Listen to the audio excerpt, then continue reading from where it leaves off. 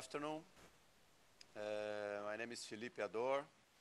I'm a professor at the Federal University of Rio de Janeiro, where I work at the Interdisciplinary Center for Social Development. I'm talking here from Rio de Janeiro, so for me here is good morning. I first would like to thank the invitation from our center, from José Moutinho, to moderate this panel. Today we'll have the presentation of our friend DK Osseo-Asare.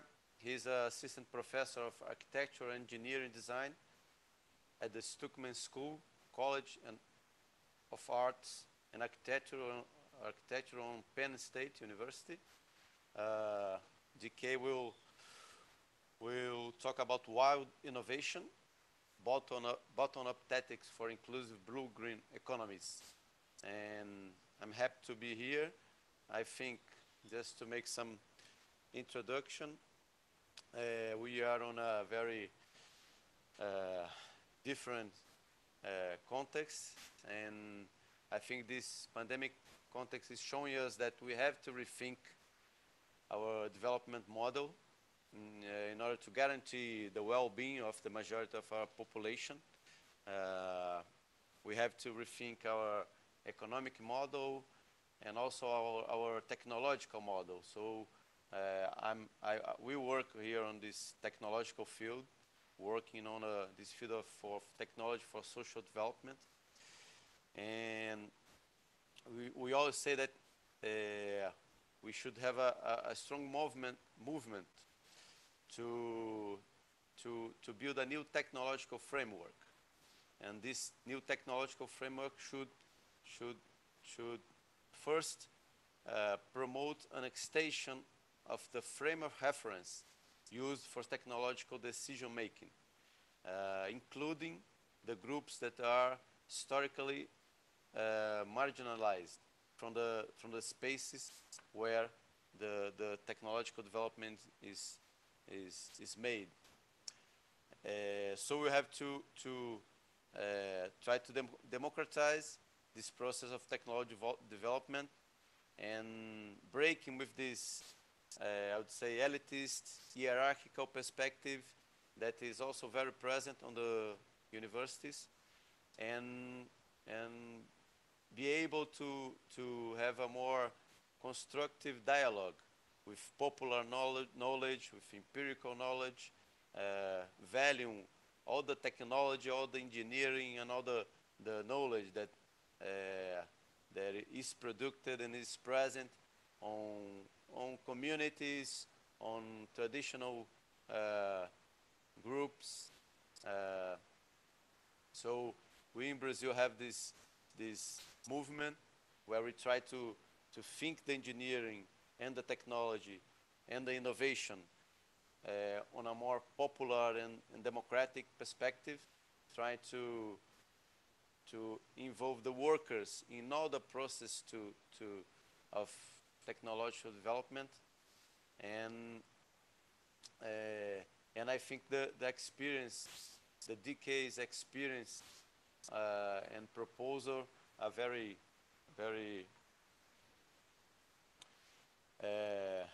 have a strong dialogue with that. So I'm very happy to be here and anxious to see the presentation. I would ask our participants if they have any question. You should put it on the Q&A box, not on the chat, so we could manage these questions after the DK presentation. So we will have a conference of around 30 minutes, and then after that we'll open to questions and debate. So please, DK, feel free to start. Hello, everyone. So I guess this just magically works. So you can see me. I'm really excited to join you all today. Thank you for that introduction, Philip. And hello to all of you around the world. And It's nice to see the little check-ins, people who are chatting in the sidebar. So I just really, I think I can share. Is my screen shared? Yes. Okay, great. So thank you for that introduction, Philip. And I'm excited to be with you all today and try and share, in some ways, some initial ideas, maybe as a sort of provocation, and we can hopefully have continued conversation around this in the coming days and weeks and months. And in particular, I think most of you know that with the Air Center, we'll be having a sort of conversation or sort of summit here in Pennsylvania actually quite soon. And we hope to sort of have further conversation about maybe some of the ideas I might raise today as we move forward to that event. So I just sort of showed this because I have, I sort of wear a lot of different hats. I'm an assistant professor at Penn State and part of AESEDA, the Alliance for Education, Science, Engineering, and Design with Africa, along with Professor Greg Jenkins, who I think will join us later. Maybe you can even see him now. And I run the Humanitarian Materials Lab. But I wanted to talk about wild innovation, which as far as I know is not really necessarily a thing. But I wanted to try and sort of, as I said, sort of throw out there as a provocation based on an idea of wild architecture put forward by a Japanese architect named Akihisa Hirata. So again, I sort of put this here as a starting point because I'm speaking to you all from central Pennsylvania here in the United States, which, like the rest of the world, is sort of very much impacted by COVID-19, or in some ways maybe not exactly just like the rest of the world, but at the same time also really sort of is a society being confronting once again, sort of for the latest time, the very, very deep systemic injustices which exist within this society, and which I think most people recognize at this point are actually sort of prevalent around the world. And I think it's important to consider the sort of moment as we talk about the sort of opportunities of blue innovation and what the Atlantic Ocean can offer to humanity's future development. And sort of the other things I throw out here as a kind of counterpoint to this is that what are some African models of what I like to call blue-green infrastructure, looking at very much this interface between sort of where the water meets the land and how the sort of the relationship between water and land governs how society can function. And what are some examples of sort of open design for social innovation coming out of African spaces, and how can these be opened up or sort of amplified sort of through greater, broader participation to scale the impact of design action, which is not sort of tacitly or indirectly or inadvertently or accidentally, but directly and deliberately trying to take action against the systemic injustices which exist across the earth. So hopefully I can triangulate between these. Like I said, I'll talk a little bit about this historical context, introduce the idea of wild architecture, which, if you can bear with me, I hope I can extend to show how it can be relevant to a broader discourse around innovation. And I'll show a few projects, a couple which I led the design of, and another by another architect from Nigeria. So I think most of the people who would be on this webinar or this call right now are familiar with these kinds of images, super familiar, and much more sophisticated and advanced versions now, obviously. But understanding what does the Atlantic Ocean mean in all of its complexity, and what does that mean in terms of our strategic thinking about the future of sort of human civilization, or how we live on this planet, and in particular those countries and those peoples that are living somehow directly adjacent to the Atlantic Ocean. But how often do we also talk about these other flows that we also all know occurred within the same arena. And this is the sort of the flow of African bodies, of people out of Africa, into a variety of ports in the Americas, that were the primary sort of ports for slavery, and the sort of sheer numbers, you know, millions and millions, who made that voyage, as well as many others who did not complete that voyage, right? Who lost their lives at sea, in the sea, both because of poor treatment, but also through deliberate acts to free themselves from such a sort of horrific existence. So again, I show this for a couple of reasons. One being not just to sort of, I don't know, just make everyone feel bad in a way, but to recognize that this happened, and also to recognize that there are very sort of deep sort of human links between these ports, right? So these are the ports of departure and the ports of arrival, and the sort of human network that exists across history and across time that links these spatial geographies in ways that we both recognize and do not. And this video takes 2 minutes. Many of you may have seen it already. Those of you who haven't, I'm actually going to just let it play, and I'll probably talk at some point and just sort of let the last minute play out. But this is actually an animation, and hopefully you can see also on your screens, since you're seeing my screen, these little tiny specks and these little dots which are flitting across the Atlantic. And these are actually the ships that carried the slaves from Africa to the Americas. And you can see across the years sort of the slow pickup at the rate and the frequency of the voyages, and as well as over time the actual carrying capacity of the vessels, as certain aspects of this became more sophisticated.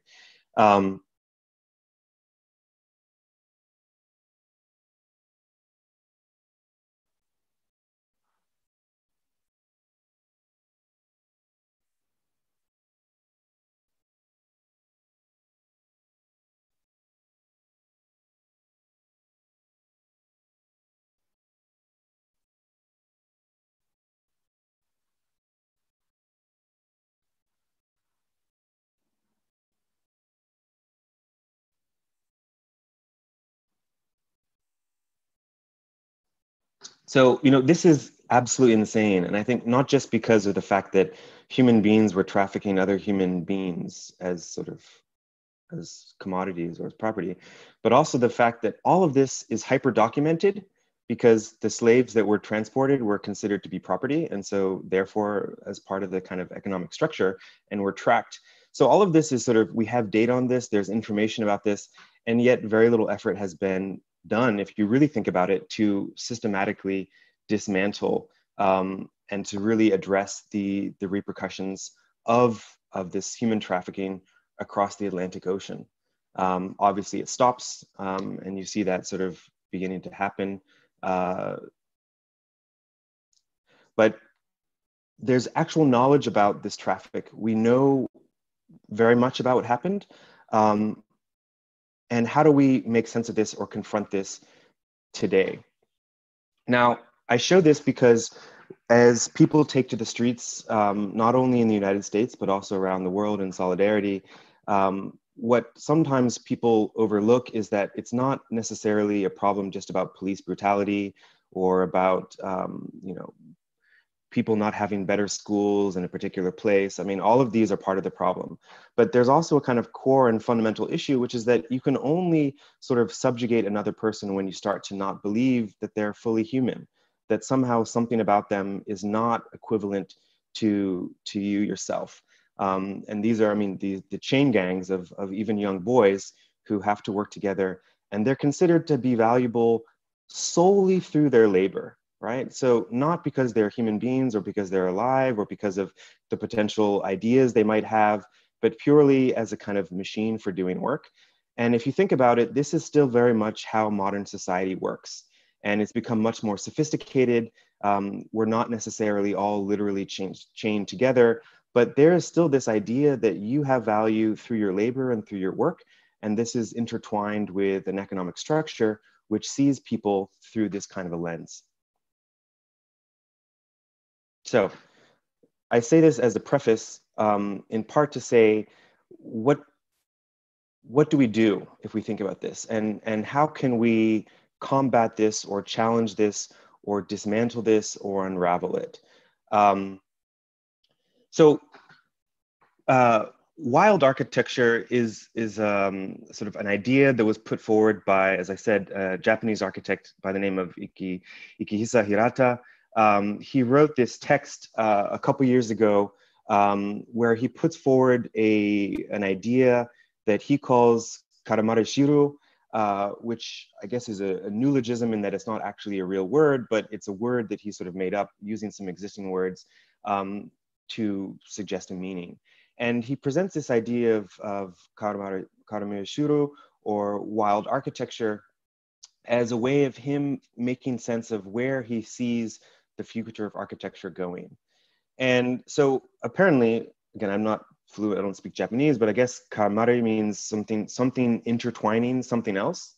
And shiro is sort of the potentialness, or the potential or the ability of something to have the potential to do something. So I guess these two coming together is, in a way, the potential of something to intertwine with something else. And he presents this idea, or explains it, through a series of three sort of diagrams, which I will try to explain, and I'll do the best I can. So I guess the first one is he tells this kind of story, or the anecdote of fish eggs or fish roe, and apparently how some certain fish lay these eggs in seaweed, and the seaweed grows in a particular part of the seabed in a particular kind of uneven rocky terrain.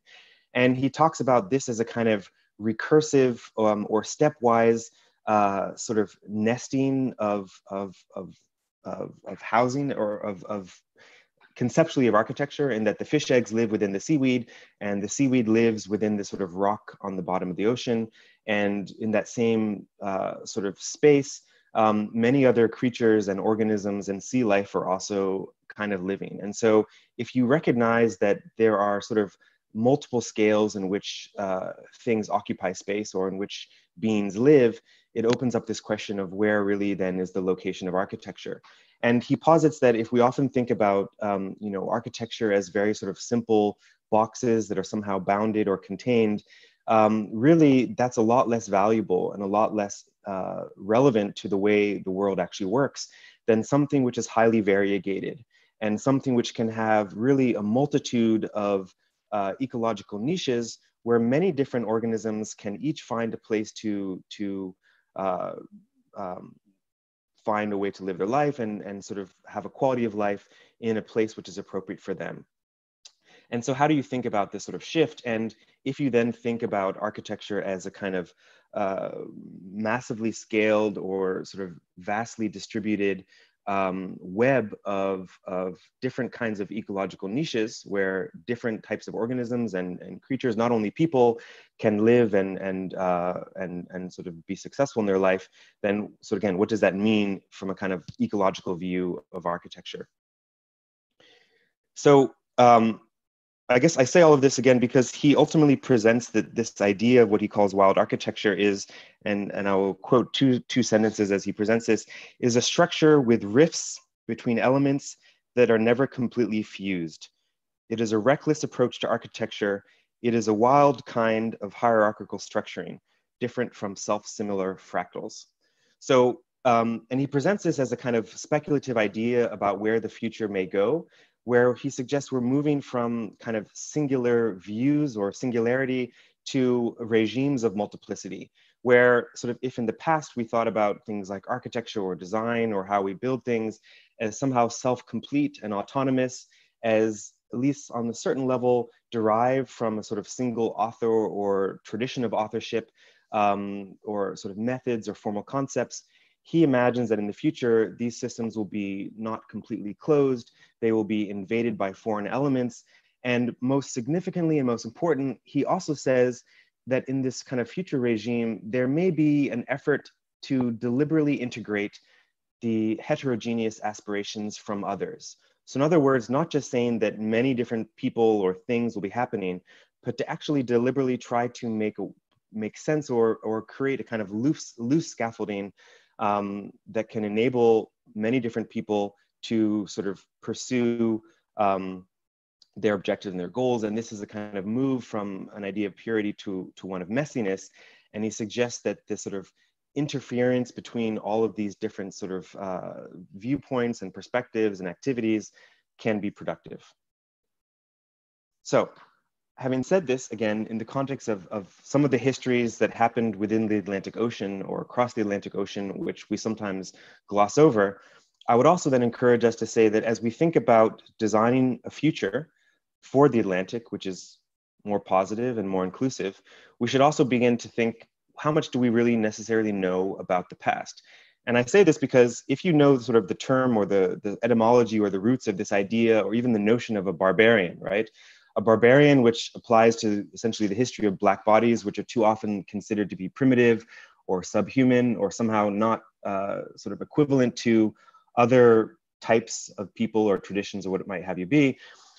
The actual historical roots of the idea of barbarian, at least going back to the Greeks, is simply somebody from somewhere else who speaks a different language and has different customs, right? So there's a kind of instinctive idea within most human societies to somehow distrust or fear otherness, and to feel that if somebody speaks a different language or has a different system of traditions or way of doing things, that it must be inferior. And that was the attitude of the ancient Greeks. And it's been the attitude of many other traditions that somehow try to seek lineage from the ancient Greeks through the Roman Empire. But there's always been a fear of otherness, and there's been a deliberate sort of effort to somehow undermine or bring down sort of worldviews or technological regimes which may threaten those of a particular group. So most of you probably don't know what this is, or you might be imagining.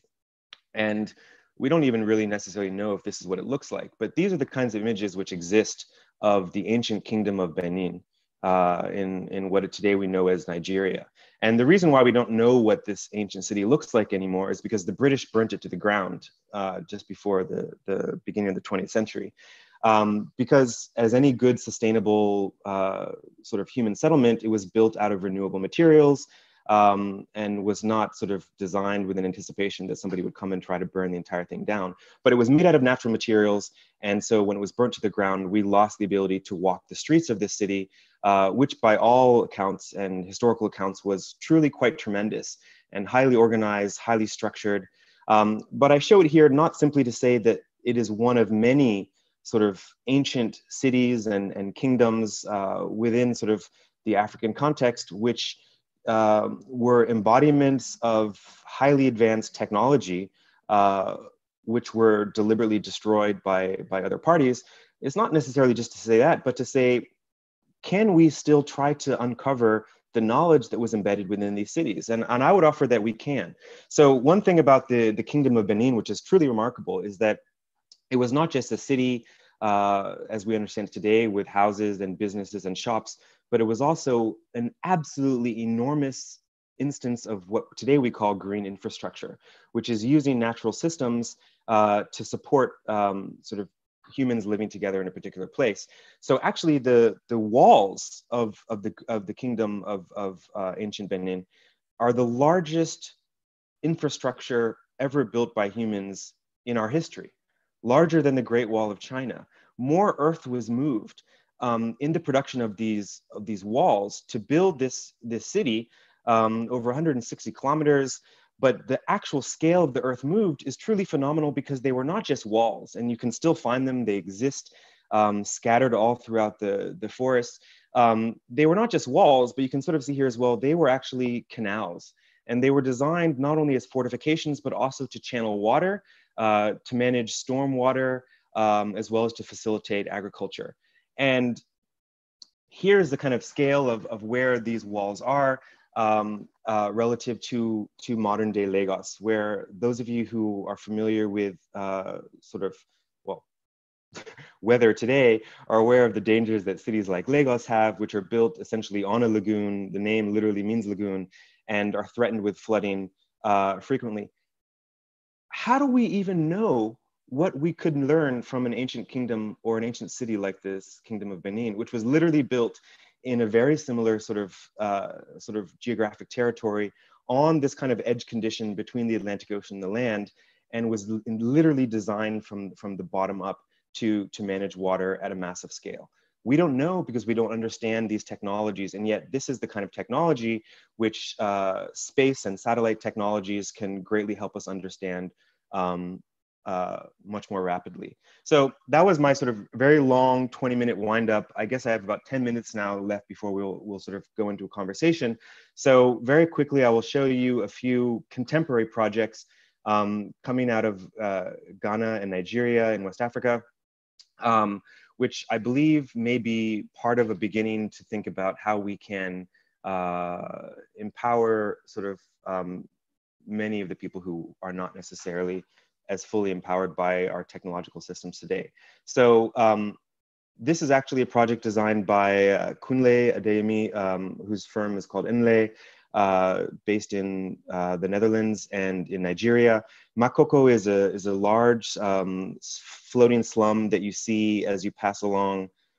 This is on the right-hand side. This is a bridge going into Victoria Island. And so the entire slum is essentially built on stilts over the water.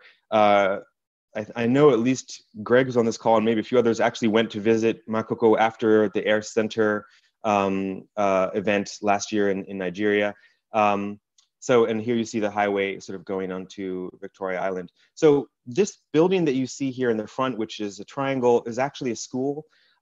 It's floating. So unlike some of the other buildings, which are built very precariously on very slender 2x4s as kind of legs that are going down into the lake bed, or filled on top of sawdust and trash that's sort of filled as infill into the body of water, this is actually floating. And so you can see you can reach it by boat, or I should say it was. Here you see they repurposed old plastic barrels, built this sort of floating deck on which they built this wooden frame. And here you can see it opened. The classrooms, I believe, are in the middle, and the top is maybe sort of play space, and the bottom is a larger communal space as well. Here you can see the sort of plans. So those images I showed you were the first prototype, which was built in Makoko. It actually collapsed, I believe, maybe a year ago. It was a prototype. And so that's a larger conversation. But I think the fact that it collapsed is really not necessarily a problem per se. As I said, it's more complicated. Apparently, some people were stealing some components of the building because they felt like it was connected to sort of global community, and so therefore could replace those parts if they were stolen. But they were able to build subsequent prototypes, including more recently in China. These are some of the later prototypes. And if you follow Kunle's work, with these floating schools, it's not considered a one-off of building one floating school for one slum in the city of Lagos in Nigeria, but he's actually interested in thinking about how do we think about the future of our cities that are going to flood, that are going to be dealing constantly with ever more extreme weather events, and are built on land but have to engage water. And so here is a kind of prototype that he imagines to be something that we can use in the future when we have to build floating cities. And he sees this as a technology out of Africa that can address African issues, but which the rest of the world can equally participate in.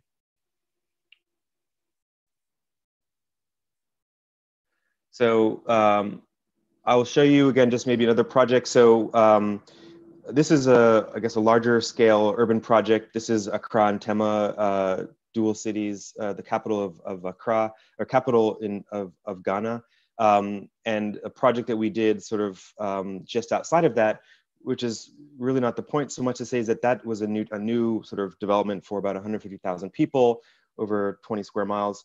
But that was actually a project that was designed based off of a community, a new town project that we designed in eastern Nigeria in Anambra State for a community called Anam.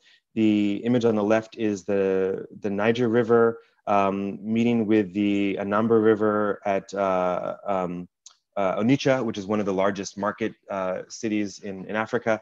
And above that, you see these 8 communities that live together along the banks of the Azichi River. And so we led a multi-year participatory planning process where we actually sort of mapped the site, worked with the community to understand their needs. And out of that, we're able to sort of develop a model for a community which lives on the banks of a river, which floods such that six months or at least 4 months of the year, most of these areas are only accessible by boat. So we developed a master plan based on some traditional sort of Igbo understandings of landscape, also including sort of best practices of contemporary green infrastructure. So understanding how can we use the landscape and also the sort of traditional productive landscapes of this community through particular types of intercropping, through using soil from the site to produce bricks through a brick factory. Here you can see where we trained the local community, the sort of initial brick factory that was set up and running. And then the housing typologies, which were designed from as simple as a sort of $1,000 house for somebody who doesn't have a lot of money, all the way up to, or even houses using sort of local bamboos in a systematic way, as well as up to houses of people who have substantially larger amounts of money. I will jump to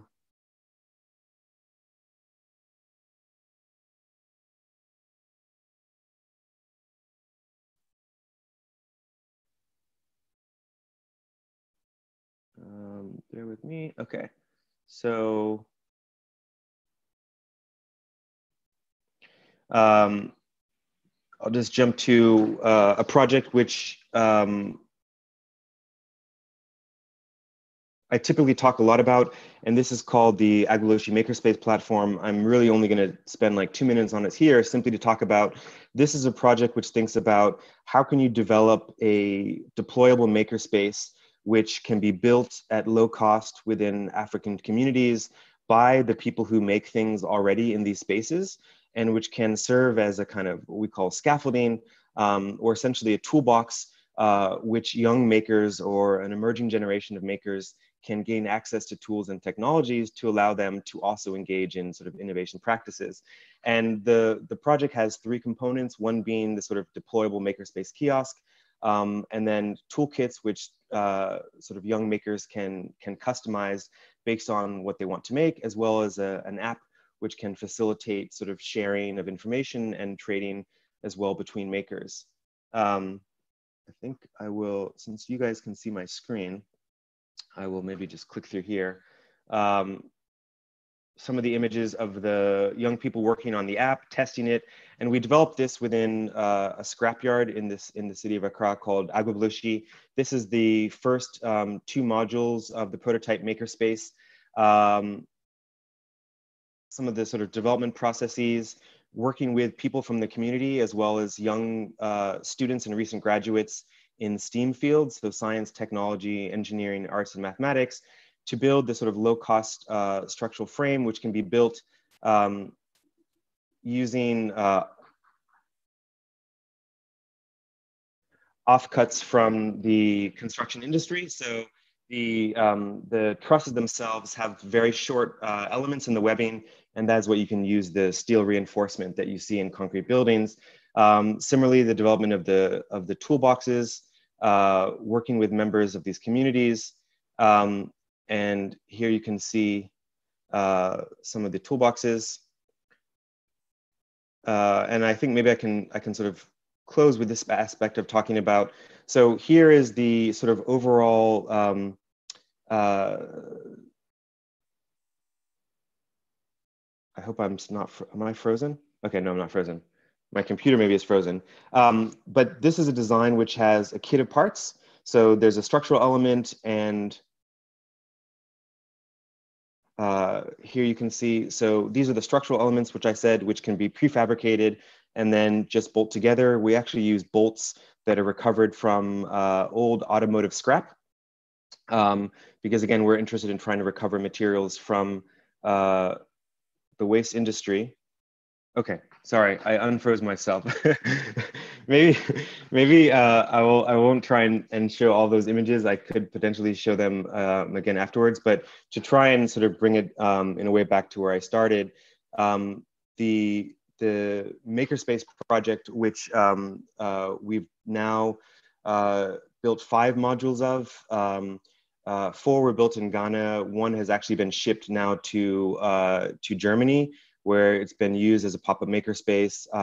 The other module was developed in Dakar in Senegal and has also been deployed to Mauritania and then traveled back to Senegal. So this is an open source project which we've been developing and sharing as a platform to allow young makers across Africa and the diaspora, sort of, across the Atlantic sphere and the world, to be able to engage in sort of helping to design and create their futures, to participate in innovation. And what I would love to see us all sort of challenge ourselves to think about as we continue to develop the Air Center, as we continue to think about new and innovative and creative ways that we can shape the future of innovation for sort of all people on Earth, I would encourage us to think about how can we do this in messier ways? How can we do this in ways which are less clean, which are less bounded, which are less, don't even necessarily have the same aspirations to perfection, which is sort of inherently exclusive and exclusionary. And to say that you want to sort of create something that is pure, you're automatically trying to sort of eliminate other people. So how can we engage messiness, and how can we be more willing and more open to rethink how we think about what is ours, or what is our intellectual property, or what do we own, when we recognize that a lot of the institutions which house us today are directly and indirectly, and in many ways continue today to be beneficiaries of a system which was highly not just and which was very much horrific. And we have to think about how we can center that in our models of innovation to dismantle that legacy and create more inclusive and equitable futures.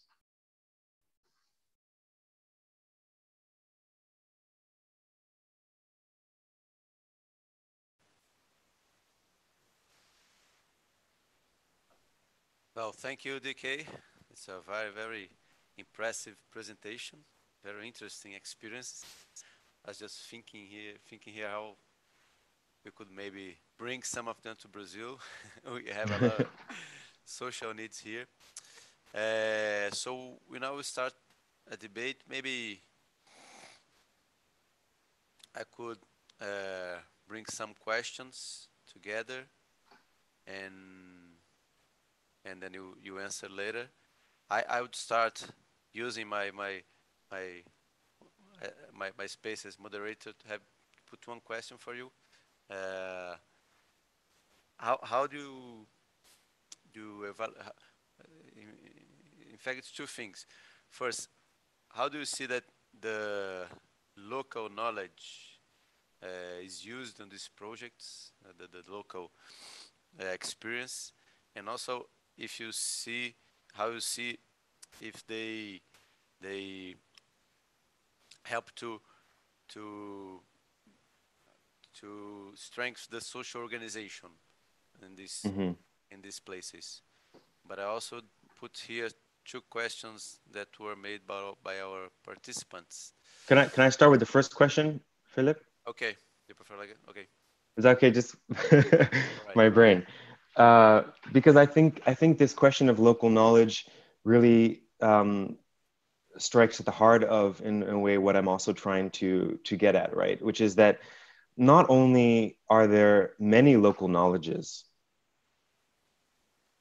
and I think it reminds me again of last year when we were in Nigeria for the Air Center meeting, and we did a tour of the fisheries, and speaking with some of the folks who worked out there, and we talked about, they've done many of these pilot projects and, research initiatives over the years.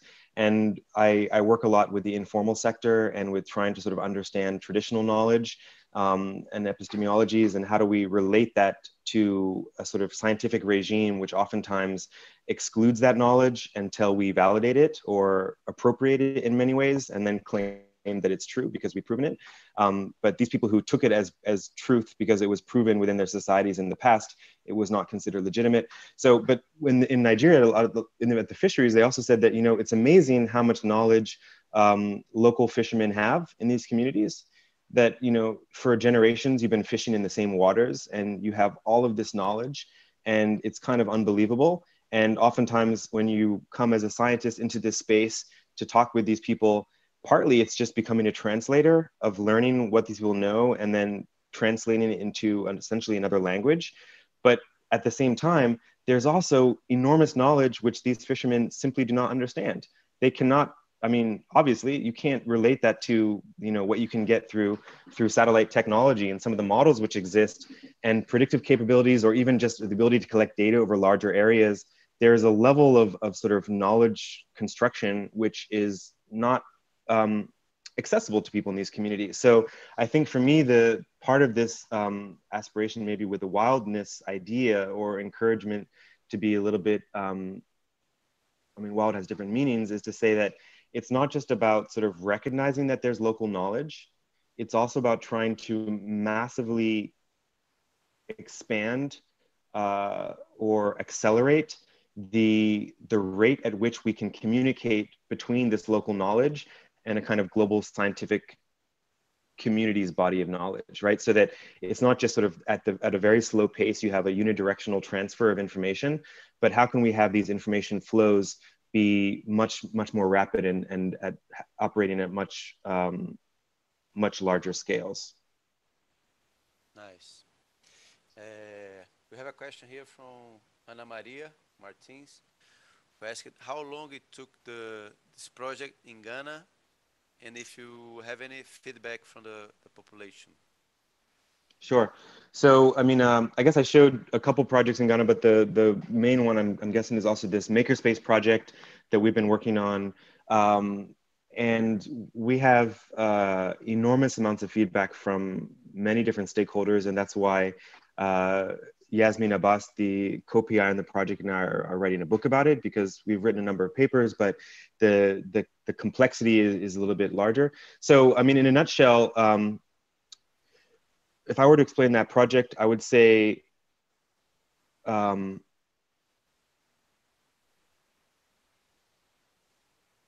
the question was about the how long it took the project, yeah, and if you have any feedback from the yeah.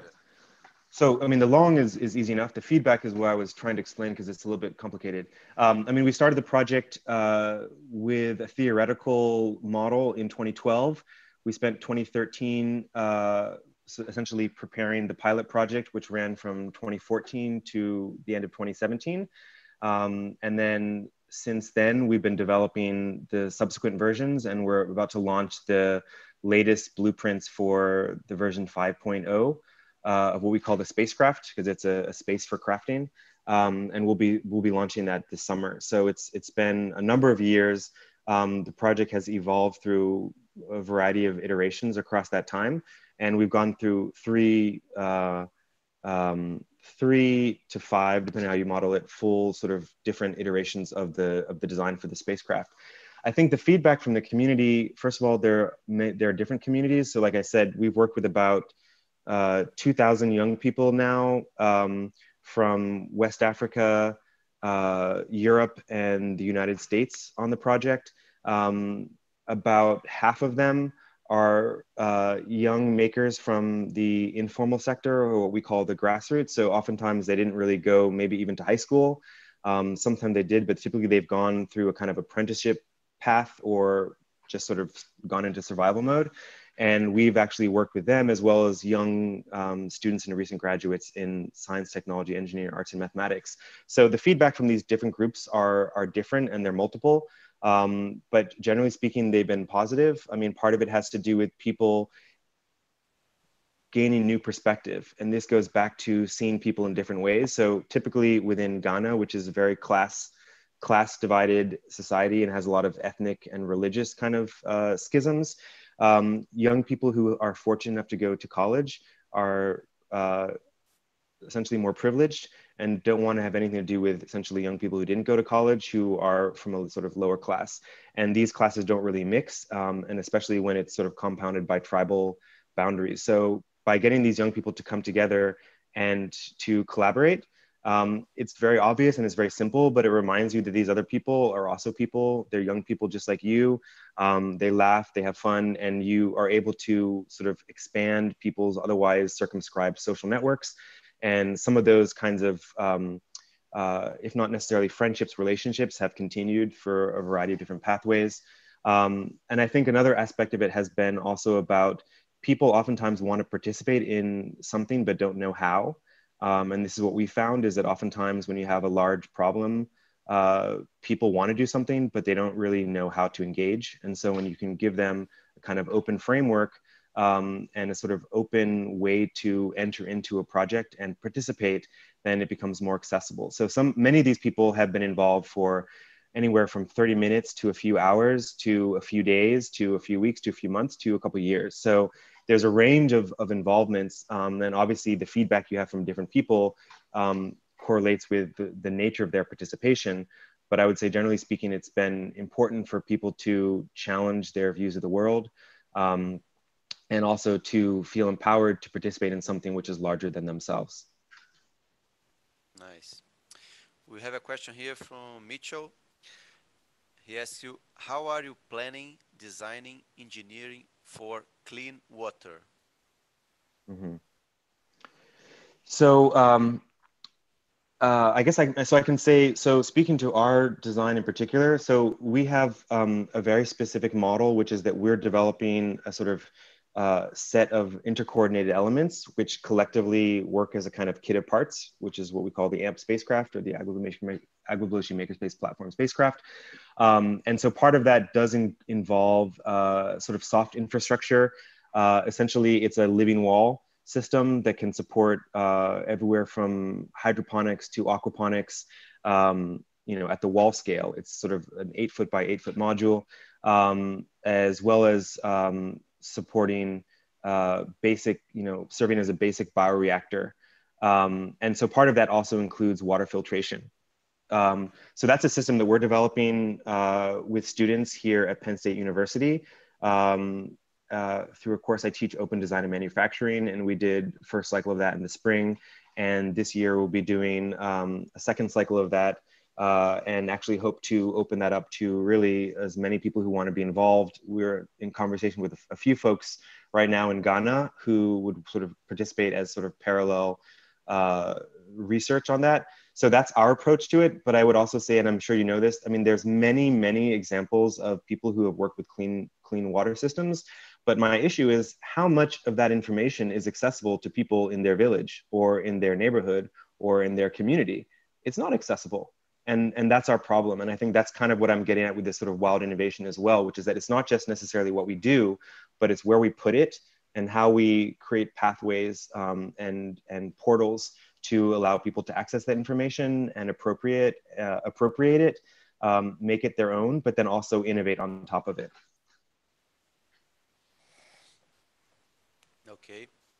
I think Jerry Miller wants to participate and give some contribution here before I put the next question. It seems that my internet connection is unstable at the moment.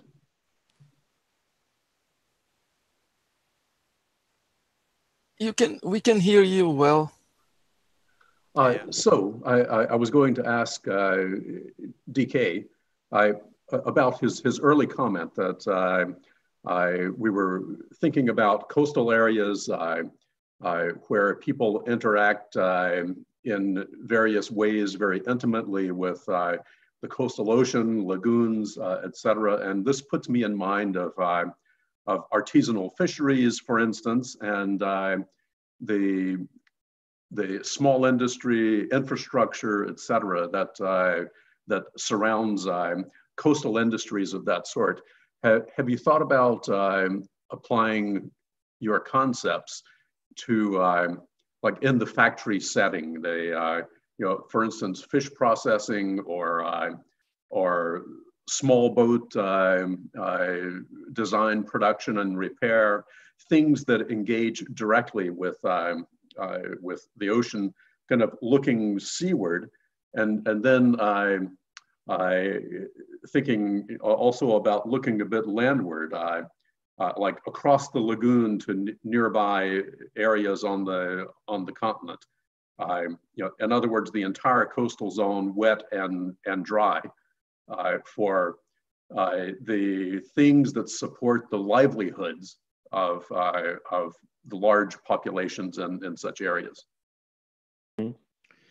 No, it's a great question and a great point. And I mean, the short answer is no, we haven't deployed specifically in a kind of like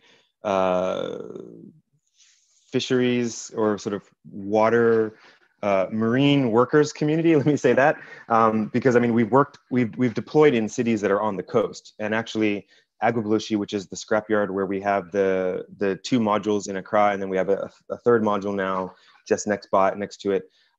It's actually, that lagoon spills directly into the Gulf of Guinea. So it's actually essentially on the coast, and within walking distance, probably like 15-minute walk, 20-minute walk, is a fishing village like right on the beach. So I know that these communities are sort of within adjacency. We'd love to work there. I mean, I would say that's a dream. I would say, I mean, to be able to engage with the Air Center community and network to look at that. We think that the next release of the open source blueprint is going to be significant in that we've gone through quite a number of ways of optimizing cost and sort of letting this work appropriately as a kind of platform architecture that people can build on. So I think we're almost at the point where we're ready to really do that. But this would be my dream, because also I think all these coastal cities, speaking to West Africa, which is more of my experience, but you can extrapolate to other places, people are dying all the time in flooding. And it's kind of crazy because these are literally places which have long histories of communities living on water, and where like people are making boats and swimming, and there's sort of massive disconnect between a historical cultural way in which we engage water and a contemporary one where we sort of imagine it doesn't exist and put in some concrete sort of, you know, channels and say everything's going to be okay. So we need to absolutely think about a massively scalable approach which can actually touch the ground in every single community where people are living on the coast.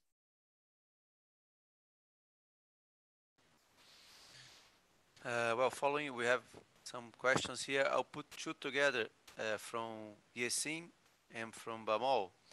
They both are asking first if you have any project or application in the US, and also if you have any projects in French-speaking countries like Senegal. Okay.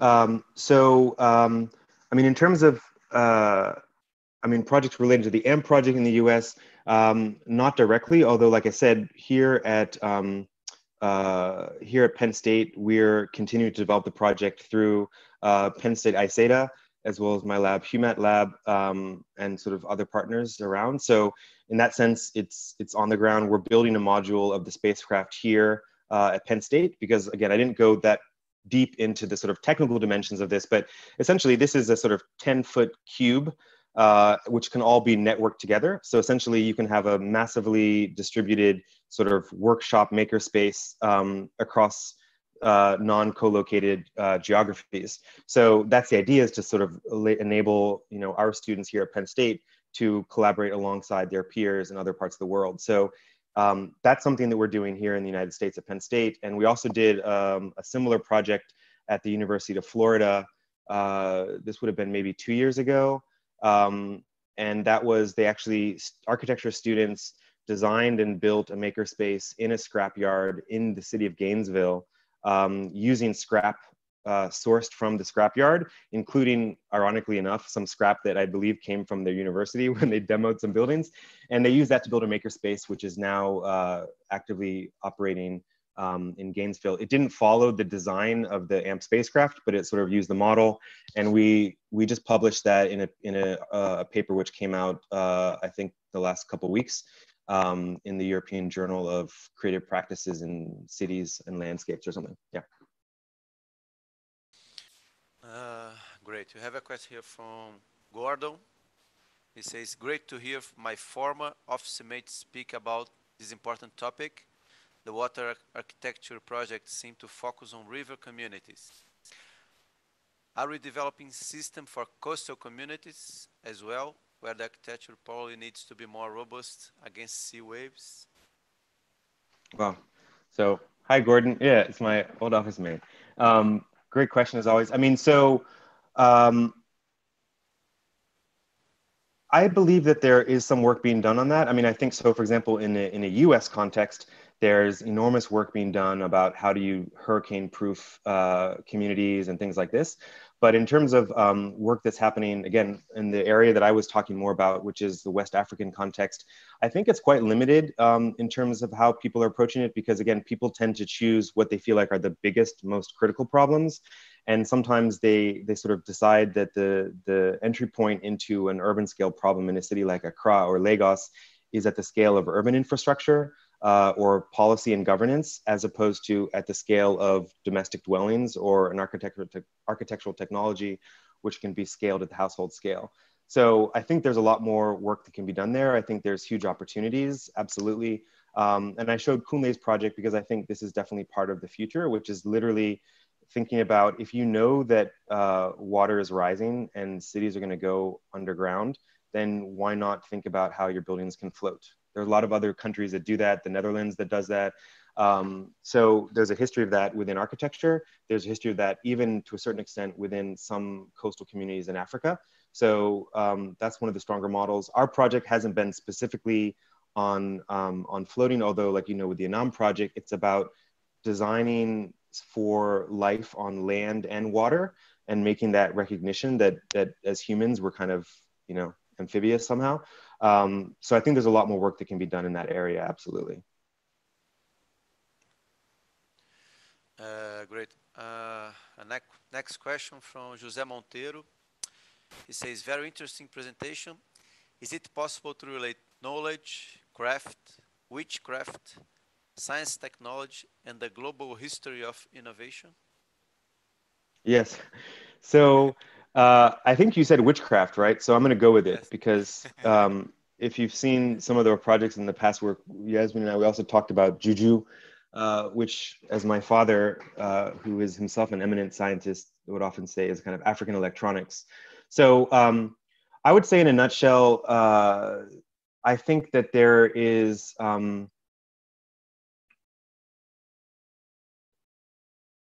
there's huge opportunity to learn more.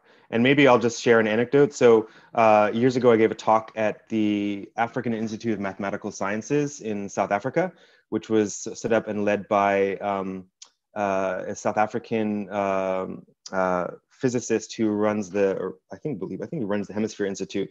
And I think his name is Turk, and Neil Turk. And we were talking one time, and we were on a bus to dinner, and somebody made a comment about juju or witchcraft, and everyone sort of laughed, and I was like, what are you talking about? I was like, you know, there's no difference between juju and quantum mechanics.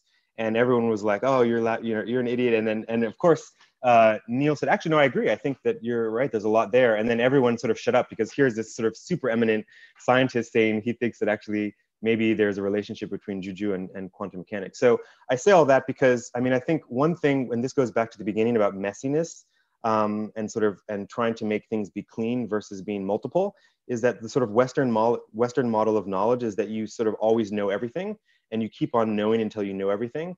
And in certain, not all, but in certain kind of African philosophical approaches, there's a recognition that there are natural systems, but then when something happens that cannot be explained, then you explain it through sort of what people frame as supernatural interactions. But now science is catching up with this kind of a logic, and we understand that there are aspects to the science that we know, which we don't know, and we call them, of course, things like dark matter and dark energy and things like this. So I think that there's definitely a relationship. I think that there is deep knowledge that exists within certain veins of sort of traditional knowledge, which can absolutely continue to be sort of excavated, and as we understand it further, we will explain it possibly through a new language, but possibly come to similar conclusions. Definitely.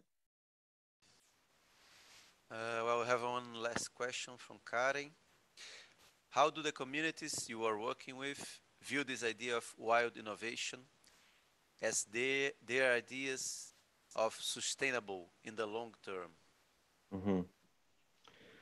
So, so one thing is, I guess today is I just sort of threw out this idea of wild innovation because we're writing a book. I've been sort of buried in texts on innovation and sort of various different parameters, and so I wanted to take advantage of today to sort of throw this out there and begin a conversation with colleagues that we can continue. So I don't necessarily go into communities trying to theorize the activities in which we're engaged. People don't have time for that. But I will say, I think there's one aspect which I find very often sort of in terms of informal innovation and how people work, which is, I think, super relevant to a broader cultural moment today, which is that people don't really necessarily care about the history of where things came from or all of its complexity. They're really interested in utility. Like, how does this help me right now? And what can I use to do whatever? And I think this is also this idea of wildness, which is that we should not be afraid to just sort of throw things out there and let people use it. So I say that in the context of our work, there are a lot of things that we are doing which maybe are too academic for people on the ground and they are not necessarily as interested. But the things which are directly relevant and relate to their circumstances, they understand quite well and they're more than willing to appropriate and use them. And I think that's really the goal of innovation, is helping it to spread. And so I think in that sense, people already naturally and intrinsically are very fluent and capable in just sort of grabbing things that offer utility and sort of starting to tinker with them and innovate on top of them. Nice. Greg, do you like to give some contribution for our discussion here? Yeah, DK, that was a really good presentation. And I just wanted to say that, you know, climate change is probably the greatest threat to the blue economy in the long run, because it's basically going to disrupt all coastal zones. And I was wondering if your floating design can inform coastal infrastructures, whether those are ports or fishing communities or aquaculture systems, on how to prepare for a varying range of sea level rise, say between 1 and 3 meters. And we don't know how fast it could occur. It could be 50 years, 30 years, or 100 years. Do you think that this approach that you're taking could be implemented at a much grander scale?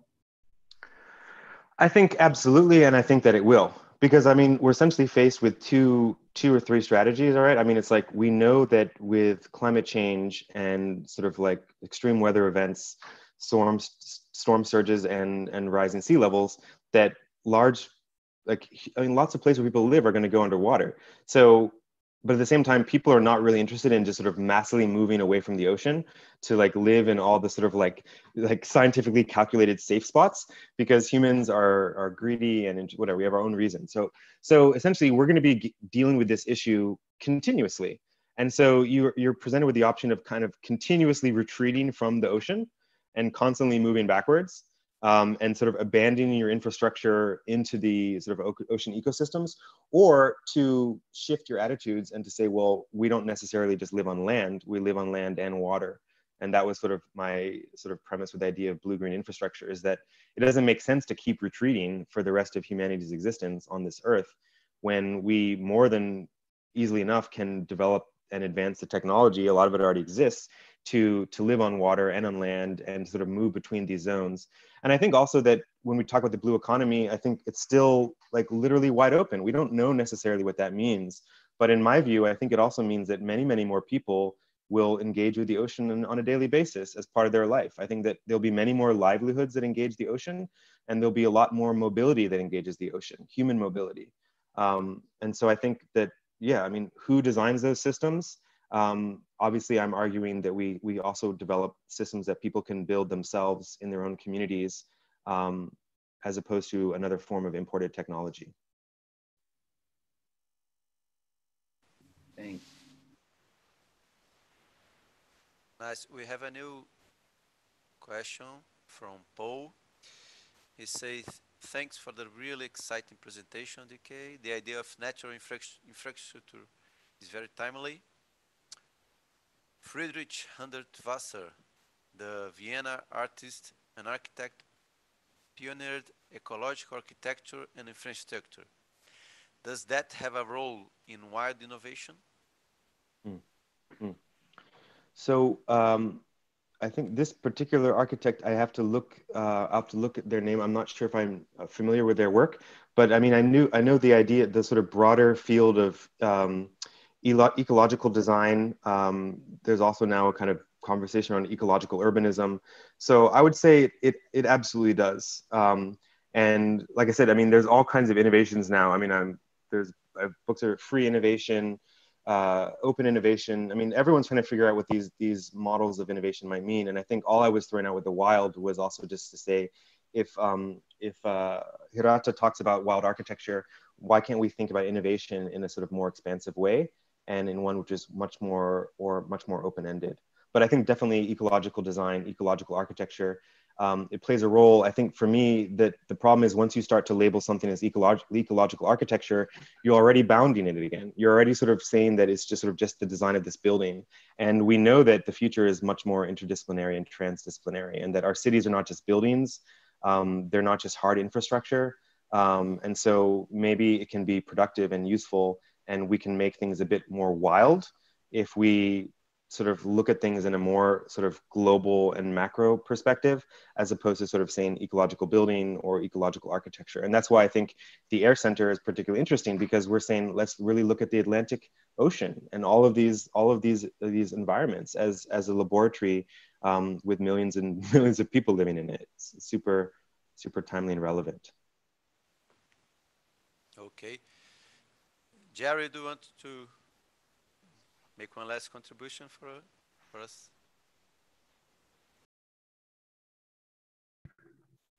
Yes, thank you.